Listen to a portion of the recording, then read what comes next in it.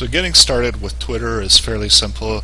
Go to the website, create an account, and this will get you started with Twitter. And then it's a matter of linking up other sites that you're using, linking up your cell phone for quick tweeting, and then finding relevant people that you want to follow, relevant topics. You can do that in the Twitter search.